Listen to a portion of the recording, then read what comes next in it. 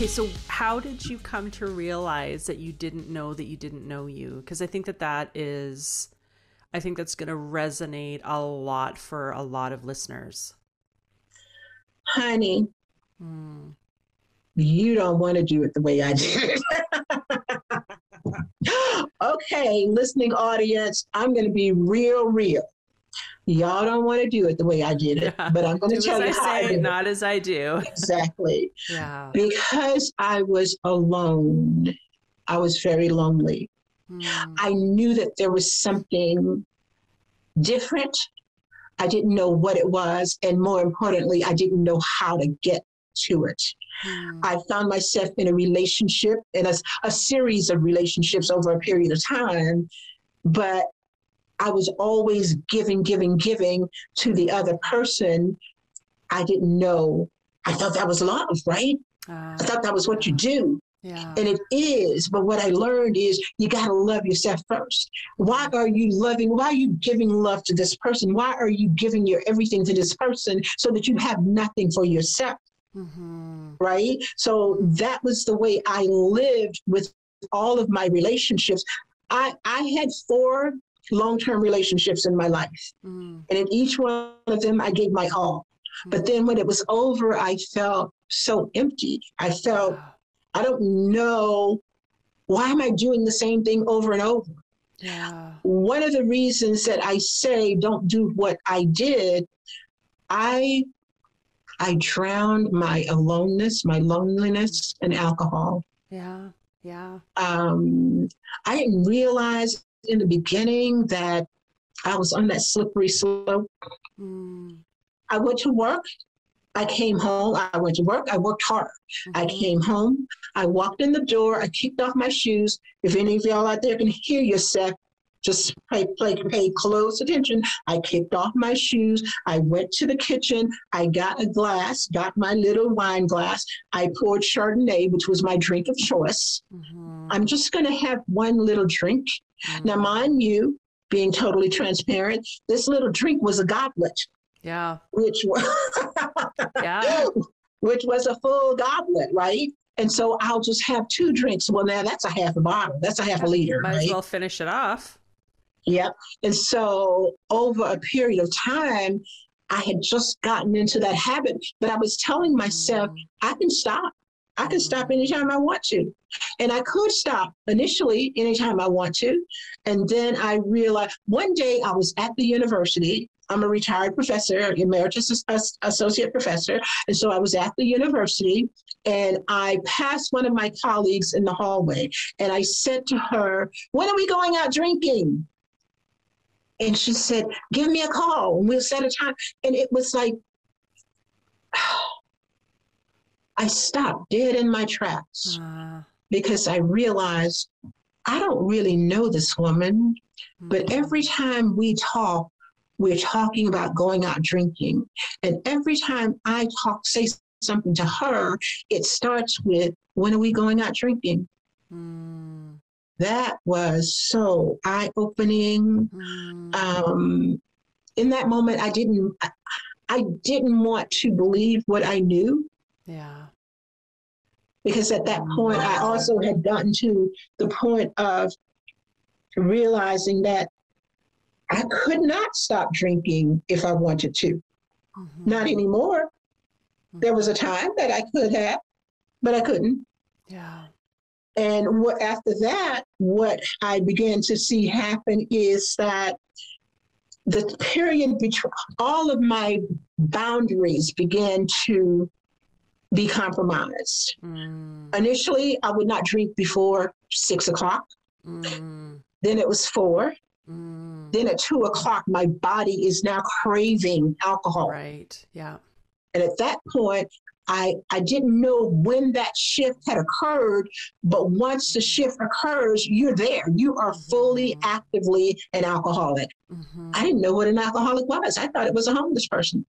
I was not, not to offend homeless people because I understand we all have different circumstances, but I just thought it was somebody who was homeless, or like when I was a kid, there was this lady, she and her husband lived across the street from us. They would get drunk on Friday and they would fight Friday and Saturday, and then they'd go to work on Sunday, on Monday.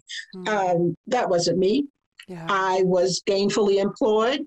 I had 2 cars in my driveway. I had a nice 2-story home. I'm doing it from all outward appearances. I'm at the top of my game. But inside, totally, totally bankrupt, spiritually bankrupt, got nothing, right? And so when I realized that, then at that point, I made a decision. I'm going to stop drinking, but I couldn't hold the decision. I couldn't. Yeah, it's an addiction. I couldn't will it. Yeah. Right. Yeah. Every day I would say, I'm not going to drink. And then I live in the suburbs, so I take the train in. I get on the train and I'm thinking, I'm going to go by the store. No, I'm not going by the store. I'm going to go straight home. And my car would drive to the store. One day I was in the store in Publix, and the cashier said, you drink a lot of Red Bull, which I was bad for you, but I was horrible to my body. Yeah. Self-love is about loving all of you. Yeah. I was horrible. Yeah. And so she said, you drink a lot of Red Bull. You should consider just buying it wholesale, right? And I thought, oh my gosh, she knows I drink a lot of Red Bull. She also knows that I drink wine a lot.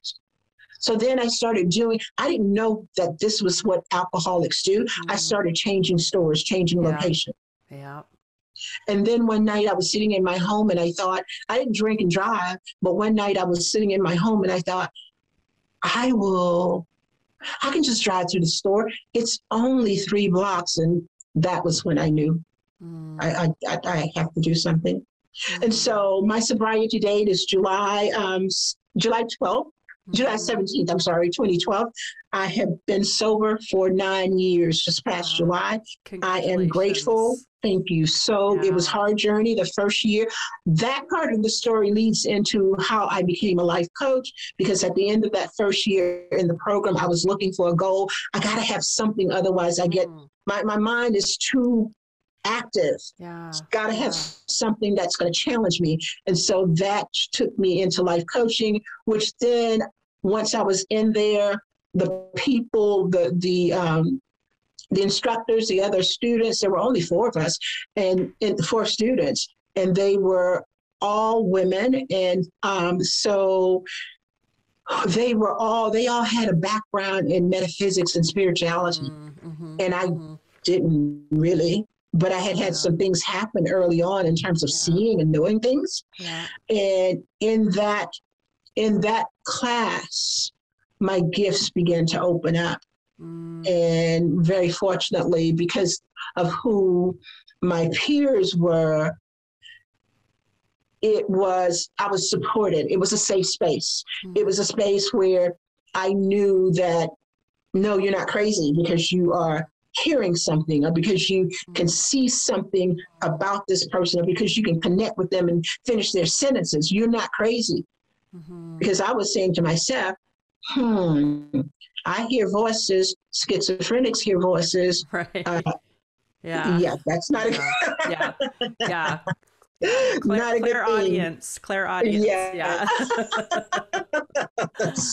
So, that kind of one of the things after things began to open up in that way with my spiritual gifts, I did what we typically do, or what I typically do. I just immersed myself in every modality that I could possibly get to or find out about any kind of way. Ultimately, though, my primary modality that I use now is synergistic energy healing. And what that is, I had no clue. People would ask me, well, what is this thing that you do? I don't know. It's just this thing that I do. Because it's not, and they say, well, it's not Reiki and it's not pranic. Well, no, I don't know what it is. But one night I had a dream, and I don't even think it was a dream, but God said to me, synergistic healing, write it down. And I said, I'll remember. No, get up now and write it down. Yeah. And so I got up, I wrote it down. Good thing I did, because I wouldn't have remembered. When I got up the next morning and I'm looking at it and I'm going, I don't even know what that is. Synergistic energy healing. I'm your Google girl. Yeah. I Googled it immediately. Not Nobody's there. talking about that. Mm-mm. I found one woman who was doing it, and she was in England. Hmm. One woman, and I listened to her, and I said, "Oh my God, that's what I do." What it means Hmm. is that when you think of synergy, when you use two things together, then you have an impact that is so much greater than either of those things Yeah. alone. And so when I'm working with my clients, whether coaching or otherwise, or even doing Reiki, any energy healing, once I connect with them on that higher consciousness level, I can read them. Sometimes I act as a medium if Hmm. the energy is good. So I do all kinds of things that I don't market myself as psychic because that's not Hmm. the who that I choose to be. Hmm. I'm a synergistic healer in that whatever I see myself as like a hollow tube reed, Yeah. whatever it is that God needs me to do, Yeah. I have said, I made the commitment, even verbally. I'm going to go where you tell me to go. I'm going to do what you tell me to do. I'm going to say what you tell me to say.